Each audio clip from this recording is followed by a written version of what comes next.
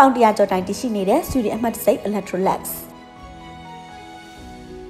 စားစရာတွေကိုလက်ဆက်ဆုံးနဲ့ကြာရှိခံအောင်ထိန်းသိမ်းပေးမယ့် Electrolux စီရဲ့တက်တာမြန်မာသောလူနေမှုဘဝစီတို့ Electrolux ကိုသုံးကြစို့မြို့မြို့နယ်နယ်ရှိအိမ်သုံး electronic ဆိုင်တိုင်းမှာဝယ်ယူရရှိနိုင်ပါပြီရှင်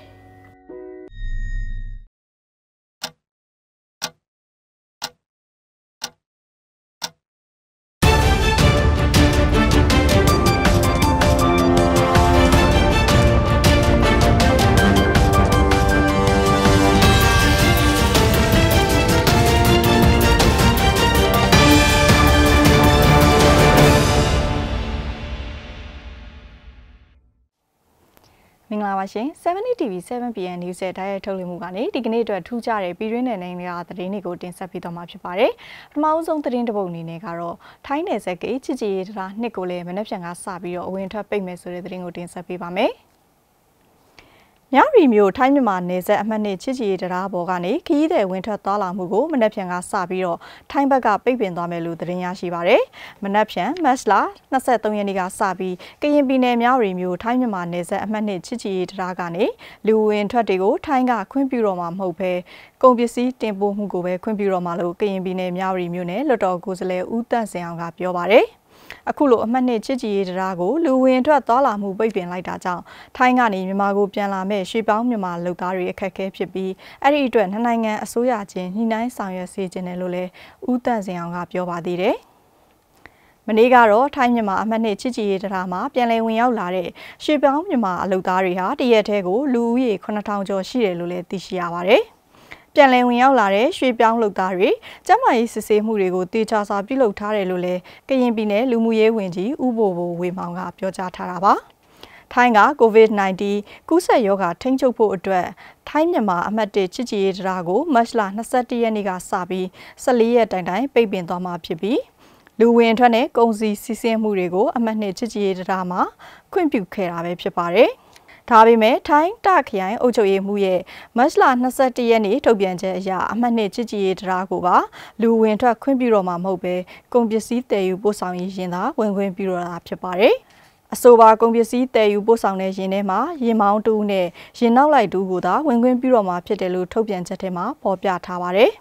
ထိုင်းမြန်မာနယ်စပ်မှာရှိတဲ့အဝင်ထွက်ပေါက်ဂိတ်တွေအားလုံးကိုမြန်မာဘက်ကပိတ်သိမ်းလိုက်ပြီးတဲ့နောက်ရပ်ပိုင်းတွင်ထိုင်းကယောဂထိန်းချုပ်ရေးအတွက်ဆိုပြီးအမှတ်1အမှတ်2ချစ်ကြည်ရေးတရားနှစ်ခုပေါ်ကနေလူဝင်ထွက်သွားလာမှုကိုယာယီရပ်ဆိုင်းလိုက်တာပဲဖြစ်ပါတယ်။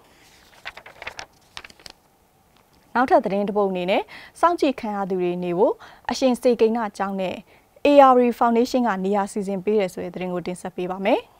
COVID-19 ကာကွယ်ထိန်းချုပ်ဖို့အသွားအလာကန့်သတ်ထားရှိပြီးစောင့်ကြည့်ရမယ်ပြည်ပကပြန်လာတဲ့ကျောင်းသားကျောင်းသူတွေနဲ့ပြည်သူတွေအတွက်ဓမ္မဒုဒဆရာတော်အရှင်စေကိန်းနာကျောင်းတိုက်ကနေရေးစားရေးစီစဉ်ပေးမယ်လို့သတင်းရရှိပါရယ်ဒါအပြင် AR ဘန်တင်နန်းကျောင်းနဲ့ရန်ကုန်ဘောလုံးအကယ်ဒမီတွေမှာထားရှိဖို့ AR Foundation ဥက္ကဋ္ဌဦးစောစောကပြင်ဆင်ထားတယ်လို့လည်းသိရှိရပါတယ်။အရှင်စေကိန်းနာကျောင်းမှာတော့ကျန်းမာရေးဝန်ကြီးဌာနရဲ့လမ်းညွှန်မှုနဲ့အညီ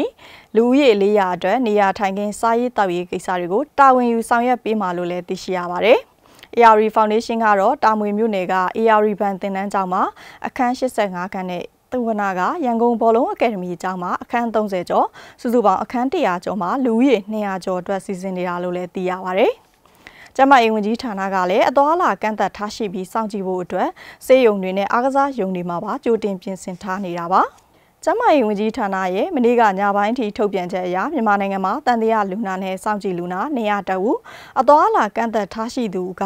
189ဦးရှိပြီးလက်ရှိအချိန်ထိ virus ပိုးကူးစက်ခံထားရသူမတွေ့ရှိရသေးပါဘူး။ဆက်လက်ပြီးတော့နိုင်ငံတကာသတင်းတွေကိုလည်းတင်ဆက်ပေးသွားမှာဖြစ်ပါတယ်။အာရှတောင်ပိုင်းဆေးရုံတချို့တန့်ရှင်းမှုအားနည်းတဲ့အပေါ်ကျန်းမာရေးပညာရှင်တွေစိုးရိမ်နေတဲ့ဆိုတဲ့သတင်းကိုတင်ဆက်ပေးပါမယ်။အာရှတိုင်ပိုင်းနိုင်ငံတချို့က COVID-19 တန်တရားလူနာထားရှိမဲ့ဆေးရုံတွေရဲ့တန့်ရှင်းမှုစနစ်ကျမှုအားနည်းချက်တွေပေါ်ကျန်းမာရေးပညာရှင်တွေကစိုးရိမ်နေကြပါတယ်။အခုဆိုရင် COVID-19 ကူးစက်မြန်အဆုတ်ရောင်ရောဂါဟာကမ္ဘာနိုင်ငံပေါင်း180လောက်ကိုပြန့်နှံ့ရောက်ရှိနေပြီဖြစ်ပါတယ်။နိုင်ငံတော်တော်များများမှာလည်းယောဂါကူးစက်ထားတယ်လို့ယုံကြည်ရတဲ့တန်တရားလူနာတွေကိုခွဲခြားထားရှိဖို့အစီအမံတွေလှုပ်ဆောင်နေပါပြီ။ ဒါပေမဲ့အိန္ဒိယအပါအဝင်အာရှတောင်ပိုင်းဒေသတွင်းကအစိုးရဆေးရုံတွေမှာစောင့်ကြည့်လူနာတွေကိုတိကျထားရှိရာကနေကူးစက်မှုတွေပုံမှန်ဆိုးရွားသွားမှာကိုစိုးရိမ်နေရတယ်လို့လည်းဆိုပါတယ်။ရေချိုးခန်းအိမ်သာတွေကိုလူနာတွေမျှဝေအသုံးပြုနေရတယ်လို့တန်ရှင်းမှုကလည်းအားနည်းလွန်းတာကြောင့်ကူးစက်နှုန်းပုံမှန်မြန်ဆန်အောင်အားပေးရရောက်နေနိုင်ပါတယ်။ဥပမာအိန္ဒိယနိုင်ငံရဲ့မြို့တော်ဒေလီကဒွါခါစင်ဂျေဘုံရက်ကွက်မှာလူပေါင်း80စာလောက်ကိုပြင်ဆင်ထားတဲ့တီးတန့်ခွဲခြားလူနာဆောင်ဆိုရင်အိယာကင်းတွေကနန်စော်ညစ်ပတ်နေပြီးအိမ်သာတွေကပိတ်ဆို့ရှမ်းထွက်နေတာကိုတွေ့နိုင်ပါတယ်။ရေချိုးခန်းအိမ်သာတိုင်းကိုလူနာတော်တော်များများမျှဝေပြီးတော့သုံးစွဲနေကြရပါတယ်။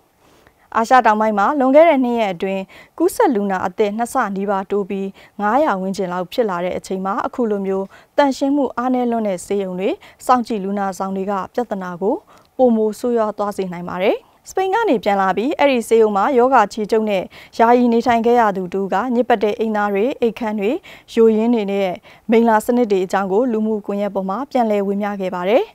ဒါပေမဲ့မာရီနဲ့ဆဟာဝယ်ဆိုတဲ့အဲ့ဒီစောင့်ကြည့်လူနာရဲ့ဇနီးဖြစ်သူမှာယောဂကူးစက်မထားကြောင်းစစ်စစ်အတည်ပြုနိုင်ခဲ့တဲ့အတွက်ဆေးရုံကဆင်းခွင့်ပေးလိုက်ပြီးပဲဖြစ်ပါတယ်။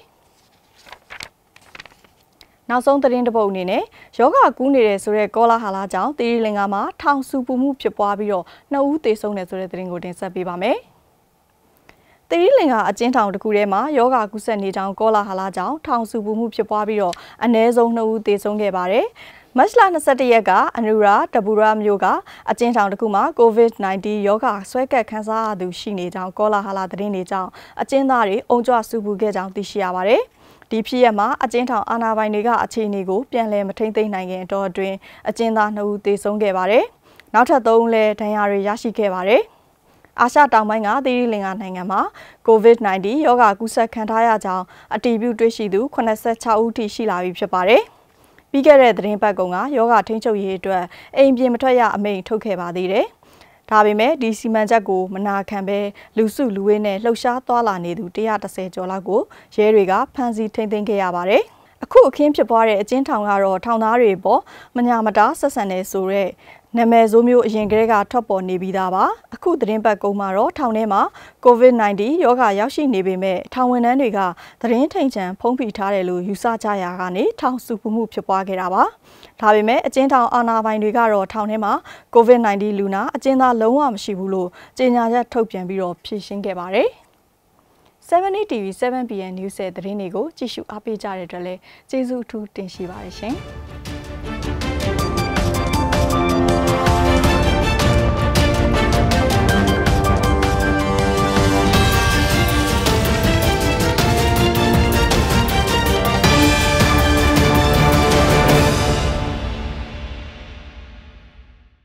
ပေါင်း100ကျော်တိုင်တရှိနေတဲ့စူဒီအမှတ်တစိတ် Electrolux စားစရာတွေကိုလက်ဆက်ဆုံးနဲ့ကြာရှိခံအောင်ထိန်းသိမ်းပေးမယ့် Electrolux စီရဲ့တက်တာမြန်မာသောလူနေမှုဘဝစီတို့ Electrolux ကိုသုံးကြစို့မြို့နယ်ရှိအိမ်သုံး electronic ဆိုင်တိုင်းမှာဝယ်ယူရရှိနိုင်ပါပြီရှင်